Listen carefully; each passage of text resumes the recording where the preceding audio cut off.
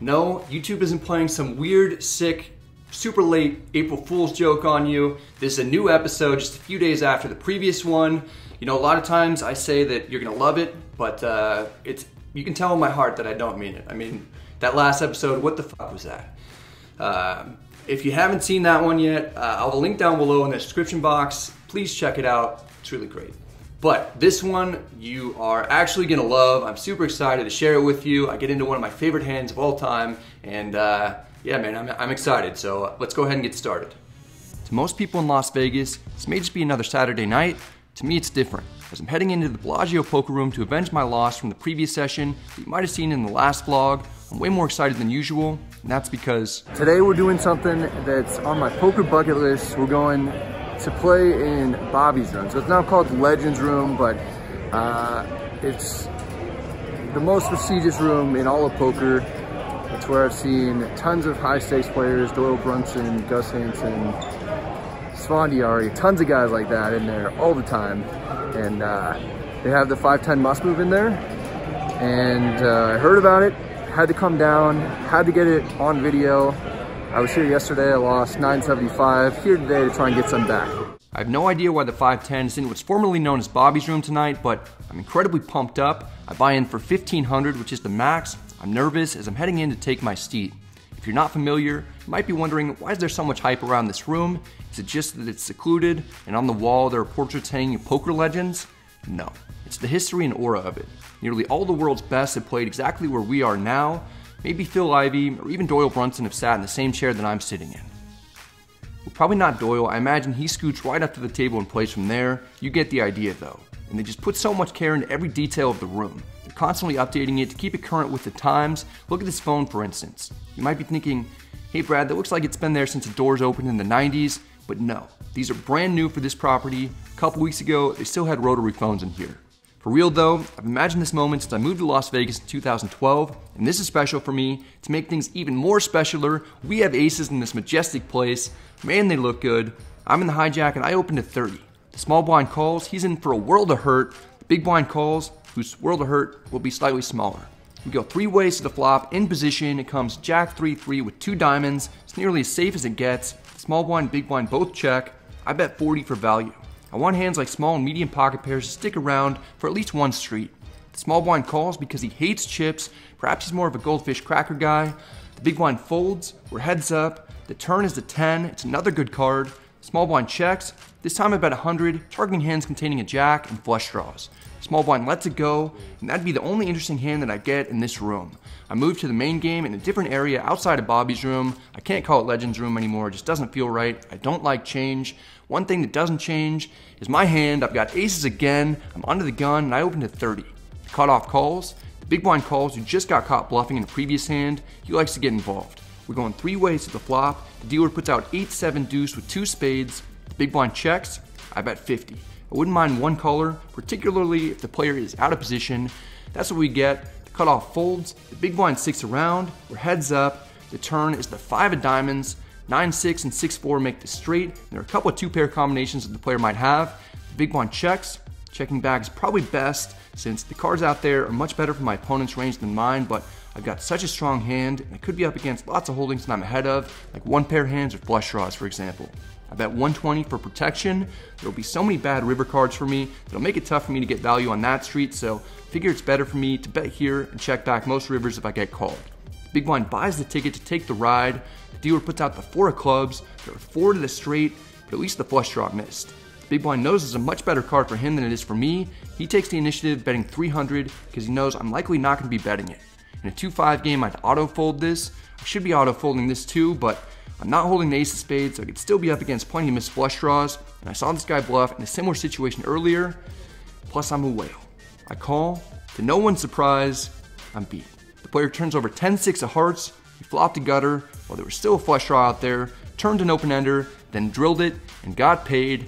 Maybe I'm more of a goldfish guy myself.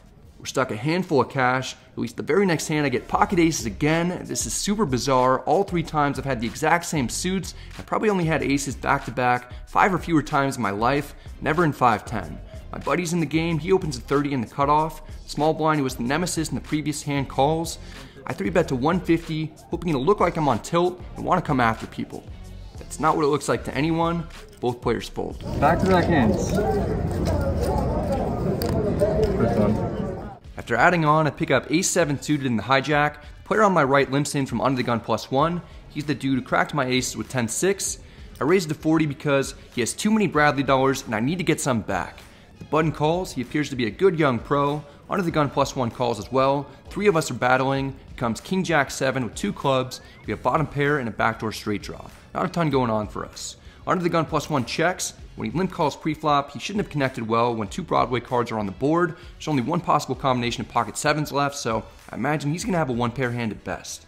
The button can have some slightly stronger holdings, but he won't have ace, king, kings, or probably even jacks, so the only other realistic strong hand that he could have would be king jack suited. I, on the other hand, can have all the sets and king jack combinations, so I take a stab at it, betting 70, thinking I only have to get through the button, and under the gun +1 will be auto folding a lot. Turns out neither player wants to give up. The button and under the gun +1 both call. There are plenty of draws out there. I wouldn't be surprised if one or both players has one. The turn is the king of spades. Under the gun +1 checks. No need to bluff at this. I check. I'd love it if the button checks back and I somehow get to showdown with the winner. The button doesn't comply. He bets 120. This is a very small bet, especially considering how wet the board is. Hard to imagine he'd do that with trip kings against 2 opponents. Looks to me more like he's taking a tiny stab at it to potentially take control of the pot with a jack or a draw, and to try to get other draws out cheaply now that the board is paired. I suppose he could still have king jack suited, but he might have raised on the flop, and there are only 2 possible combinations of that. Under the gun +1 calls. I still don't think he's going to have anything strong, particularly after calling this small bet. I could have the best hand, and I don't love the idea of calling. I see an opening to do something that I don't recommend doing yourself. I raised to 500. Let's see who really has anything. It wouldn't be impossible for me to play a full house or ace king this way, though more likely than not I'd bet turn again rather than go for a check raise. This time I'm hoping that it doesn't look like I'm on tilt and want to come after people, but that's kind of what's going on here. This should work fairly often though. Even if someone is holding a hand like king queen or king 10, they're not going to love it. Either player's holding a jack, they'll have to give up, and all the draws will have to concede since they could be drawing dead. The button is tanking forever. He's good. I'm sure he suspects something could be up. Over a full minute goes by before he finally folds. It's a huge relief. The player I was most concerned about is gone. Under the gun +1 has had tons of time to think about his decision and isn't snap folding. Now that the action's on him, that's scary. Eventually he folds 2. We get an extremely risky bluff through. I don't hate my logic on it. Having a 7 was kind of a key card since it cuts down on the full house holdings my opponents could have the way it was played pre-flop by 40%. All in all, we're a bit lucky to win it. Next we're in the big blind. Under the gun +1 opens at 30. The hijack calls, who's my buddy. The button also calls. We take a peek and see 7-3 suited. It's easy to look down at this and say to yourself, it's only 20 more. I have 2 suited cards that can make it straight. I'm getting roughly 1.5 million to 1 on a call. I'm closing the action. Let's do this.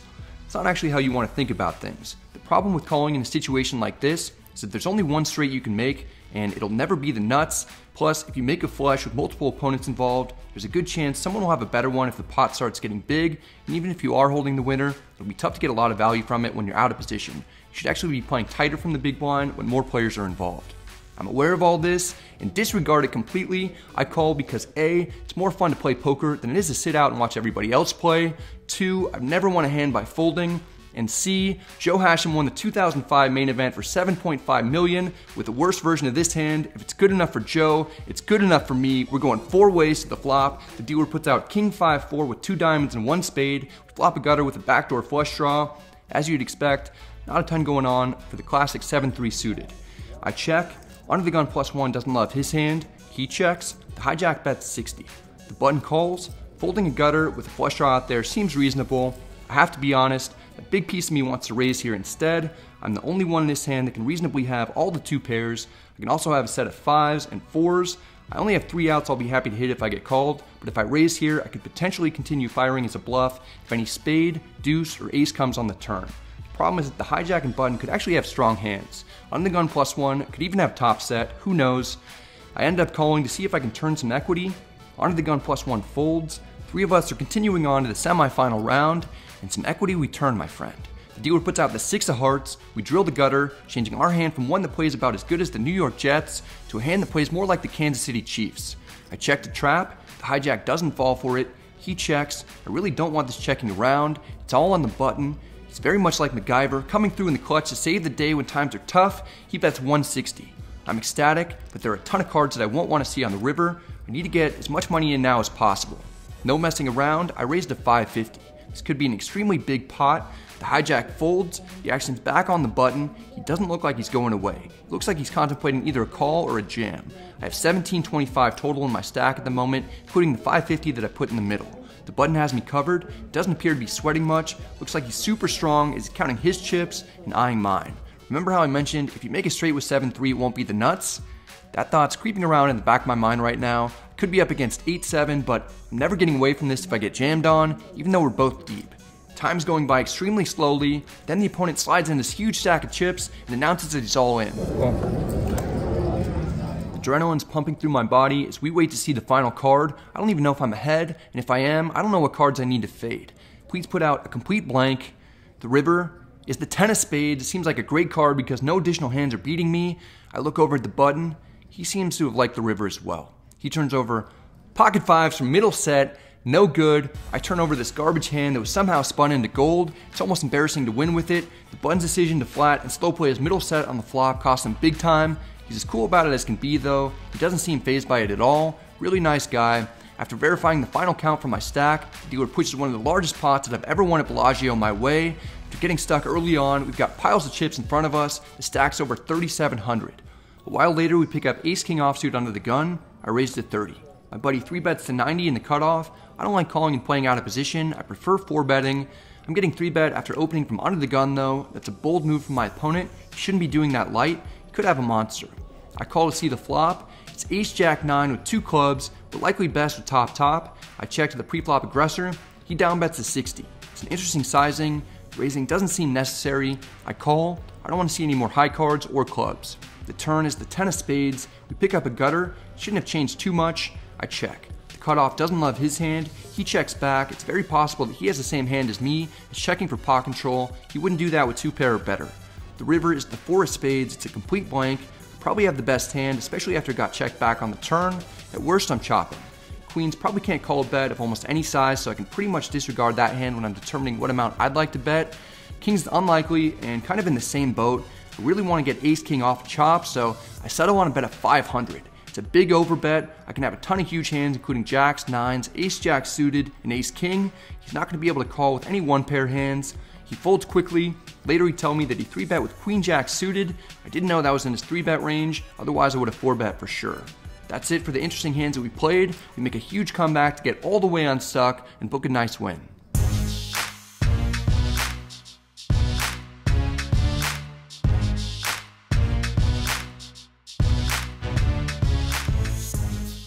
Played for about 5 hours. I won 1280. So good session. I was down 800 to start. Really, there weren't that many big hands. So it'll be an easy vlog for me to edit, which I'm happy about that. And 100% of the time that I play session in Bobby's room, I win, which is really nice. So that was a bucket list thing for me as a poker player. I've always wanted to play in there. Pretty awesome that I got a chance to do that tonight. And good day, good night overall. After losing roughly 187% of my bankroll on my trip to Florida, I've been running well for the most part. The next night, I get it in with pocket kings pre-flop against ace-king offsuit, and I hold to win a $3,000 pot. I wasn't planning on getting any footage from this session, but I took another solid win of $1,400. The night after, I run into Carrot Top at a bar. He talks with me and my friend for an hour and a half or so before picking up our tab. Try to refrain from saying anything negative about his appearance. He's actually a super nice guy and wasn't nearly as intoxicated as he might look here. He was just making a funny face for the photo. Good times hanging out with him. He was hilarious and really fun to be around. That's it for this one, guys. I hope you enjoyed it. If you did, please remember to hit the like and subscribe buttons because it helps out the channel a ton. If you have any questions or comments, feel free to let me know in the comment section. I'm happy to get back to you. I actually don't have anything else to say other than that. Good luck at the tables, hope you're staying safe, and I'll see you next time.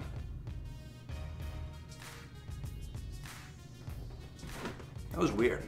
I usually do it with my right hand.